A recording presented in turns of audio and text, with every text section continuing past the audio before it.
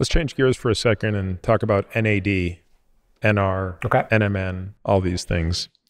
I've had David Sinclair on the podcast a couple of times. He's very eloquently explained what sirtuins are, how they work, why they require NAD. So for folks who want to get up to speed on that, you can do so in great depth. Do you want to give the 30-second answer as to why sirtuins matter and why they need NAD?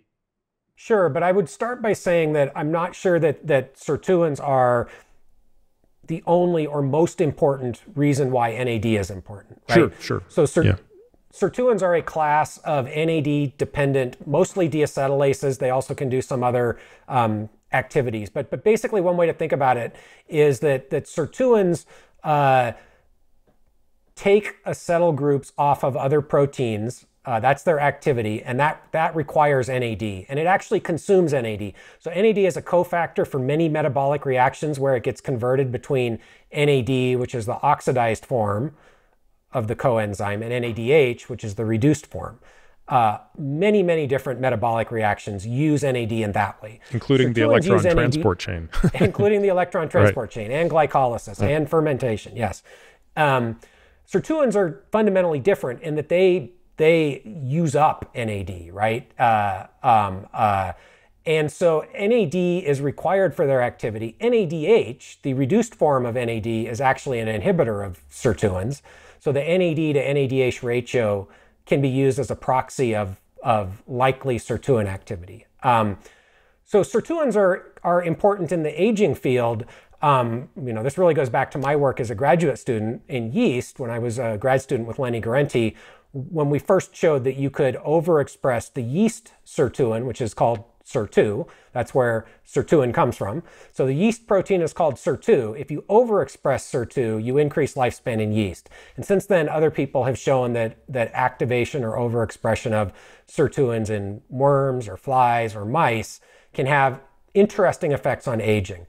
You and David must have overlapped, right? You guys must have both been in Lenny's lab at the same time. David and I overlapped in Lenny's lab, yeah. So he was a postdoc when I was a grad student. And I got to give David and I have had our scientific disagreements over the years, but I got to give David a ton of credit. As a postdoc, he mentored me in important ways, and I think actually guided me to the project looking at Sir2, which is what I just talked about when we overexpressed Sir2. So David was a very important early influence on my scientific career. And the Guarenti lab at that time, was full of really smart, I'm sure it's still full of really smart people, but it was just a really great environment. It was a powerhouse. Yeah, with lots of really fantastic scientists. So that was the first, and it was really Lenny's lab that established sirtuins as important in aging in multiple model systems. So in mice, I think, David might disagree with this a little bit, but I think if you're being honest, right, the evidence that sirtuins are potent regulators of lifespan in mice is mixed. It's not strong. There are a couple of studies out of probably, a dozen that have been published, and there's probably 24 that are unpublished where people saw no effects on lifespan from manipulator or activating sirtuins. There are a couple of studies that show, in one case, a brain-specific activation of one of the sirtuins called SIRT1 could slightly extend lifespan, and another that overexpression of a different sirtuin, SIRT6, could slightly extend lifespan, I think only in males, but nowhere near the reproducibility or magnitude of effect of other things, including rapamycin. So the data on sirtuins is broad, but the absolute effects on lifespan, at least, are, in my personal view, unconvincing. Like, it hasn't been broadly replicated like rapamycin has, and they're not big. What we do see with sirtuins is abundant evidence that metabolic markers of health can be improved by activating sirtuins. And in a few other disease-specific models, pretty good evidence, heart disease in particular, some evidence for cognitive function as well, improvements in age-related outcomes. So there's a lot of smoke there, but I think there's a lot of confusion in the field about the relative strength of data for different interventions. And at least in my view, there's really no comparison between the effects you get from inhibiting mTOR and the effects, at least so far, that people have reported from from activating sirtuins. mTOR is head and shoulders above sirtuins when it comes to magnitude of effect. Yeah, I think it would be impossible to dispute that. I don't think there could be any dispute of that. What's interesting is if I were to tally up the number of questions I get per month about NR and NMN versus rapalogs, the ratio is the exact opposite to the magnitude. So if the effect size of rapamycin and the importance of mTOR is 10x that of sirtuins, it's flipped in the number of questions I get about it, and just the pop culture awareness of that. So let's put the marketing of that aside and talk about the chemistry of it for a moment. Sure. So I think right. So sirtuins are NAD dependent enzymes, right? So they need NAD to do their action. And we've already talked about, in general, the model is that turning up sirtuins is a good thing, right? That if you're going to get benefits in the context of aging, that's going to happen from activating sirtuins. Again, that's probably a pretty massive oversimplification because there are 7 sirtuins, right? And they do different things in different tissues. But that's kind of where the field has gotten stuck, right? The idea is that activating sirtuins is good. And so if you accept that and NAD is an activator of sirtuins, then more NAD is good. And there's good evidence that NAD homeostasis becomes impaired with aging.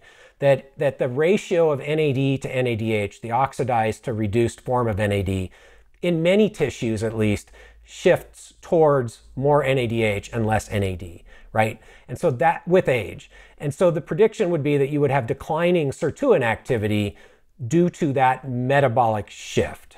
And I will also note, because I think this is important, that in mitochondrial disease, you see the same shift. It's just much more pronounced. You see a shift towards NADH and less NAD. And that's exactly what you see when mitochondria are less functional, because the cells will switch over to glycolysis and fermentation, right? Fermentation to lactate. And the whole reason why we ferment to lactate is to restore NAD levels, right? Fermentation to lactate takes NADH and turns it back into NAD.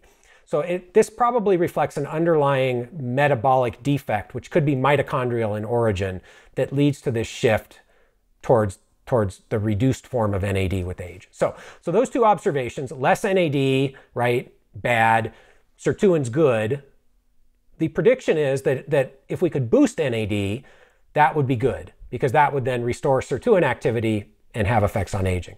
And so this led to the development and popularization of these molecules called NAD precursors or NAD boosters, the two of which get talked about the most are nicotinamide riboside, NR, that was kind of the first to gain popularity, and then nicotinamide mononucleotide, NMN. Both of those are precursors of NAD that within cells can be converted into NAD.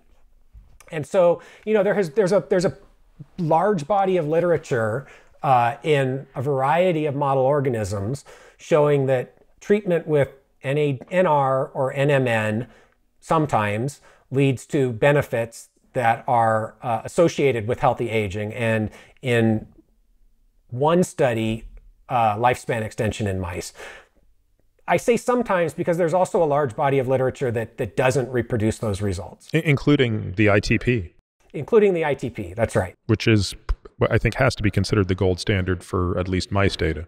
I think that's true, although, as we talked about before, it's a different genetic background than C57 black 6, right? And I would argue it's a much better genetic background. I think you can make that argument, and there are good reasons to believe that argument. Nonetheless, I think it's important to note, right, that could be why it worked in one context and didn't work in another context. And we've struggled with this as well in my lab. So, it's been reported in this mitochondrial disease mouse by a collaborator of ours who I trust their data, right? That NMN could increase lifespan in that mouse model. We've tried multiple times with both NR and NMN in that mouse model and been unable to get these effects. So I think these drugs are tricky from a biological efficacy perspective. There's something we don't understand about delivery or uptake that... Do you think they're temperature stable? Probably. Well, I mean, I don't know. I'm sure there are people who know the answer to that.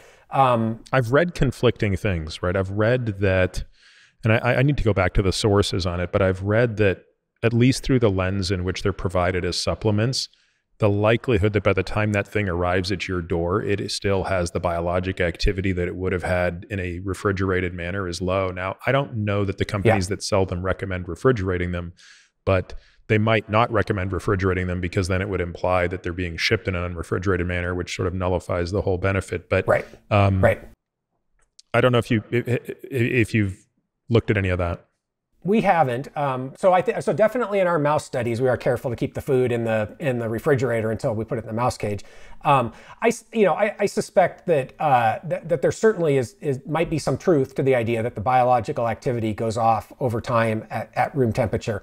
But I think that reflects a bigger problem with the NAD precursor field, which is that there's a lot of controversy even among the two camps. So I mean, it's sort of funny, right? Because there's an NR camp of researchers who really think NR is the tool that we should use, and then there's an NMN camp, and they both say that the other camp, that their molecule doesn't work, right? Because it's not biologically available, or all sorts of reasons, right? So there's a lot of lack of clarity around biological availability and efficacy with these molecules in the preclinical literature, right? Where, in theory, people should be able to exactly reproduce the way that other people do the work and get the same results, right? There are lots of reasons why scientific results don't get replicated.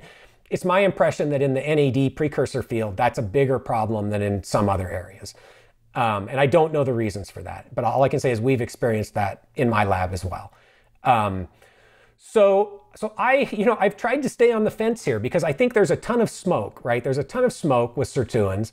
There's a ton of smoke with NAD precursors that they can, if you do the experiment the right way, have positive effects that look a lot like what we would expect for something that's impacting the aging process. And as I said, I mean, it's funny because, people who are in the field, I think sometimes think of me as this anti-sirtuin guy, which is absolutely not the truth. I'm the guy who first showed that you could overexpress a sirtuin and increase lifespan. If anybody's going to be pro-sirtuin, it's me.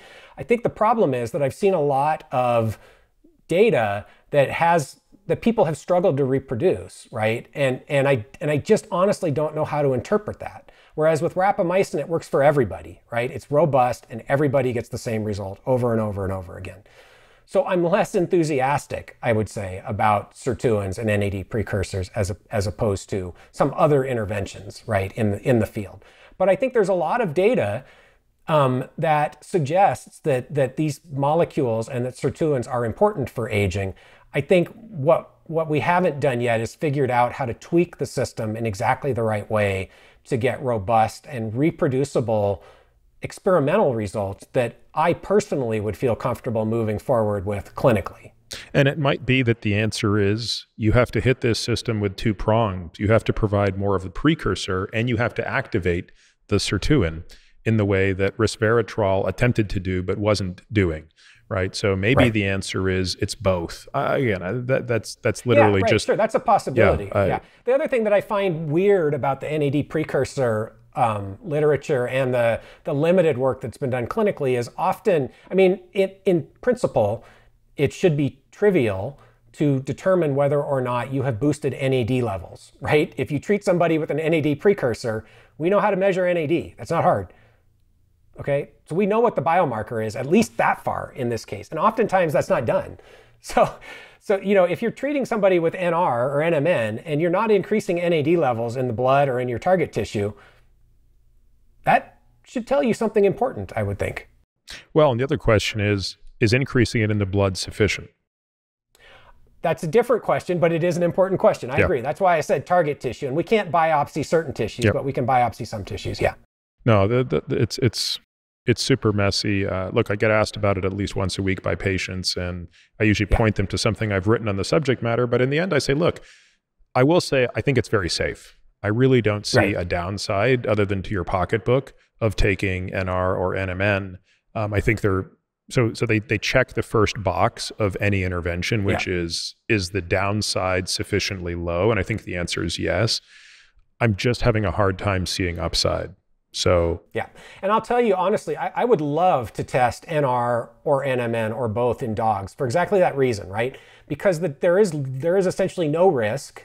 And we could actually find out, does it work? 3 years from now, 5 years from now, I could tell you, do NAD precursors slow aging, at least in pet dogs? And I think if I saw NR slow aging, increase lifespan, and or improve multiple functional measures of aging in dogs, I'd be much more bullish on taking NR myself. Wouldn't prove it's going to work in people, but it gets you part way there, and a pretty big part of the way there. And I would put that on the short list of things I would like to test. The fact is, nobody's going to do the definitive clinical trial in people because they don't have to, because they can sell that stuff to people now, right? They aren't required to do the clinical trial to show that it works. This podcast is for general informational purposes only and does not constitute the practice of medicine, nursing, or other professional healthcare services, including the giving of medical advice. No doctor-patient relationship is formed. The use of this information and the materials linked to this podcast is at the user's own risk. The content on this podcast is not intended to be a substitute for professional medical advice, diagnosis, or treatment.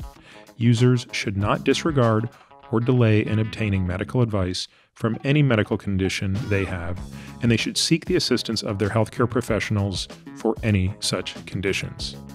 Finally, I take conflicts of interest very seriously. For all of my disclosures and the companies I invest in or advise, please visit peterattiamd.com/about, where I keep an up-to-date and active list of such companies.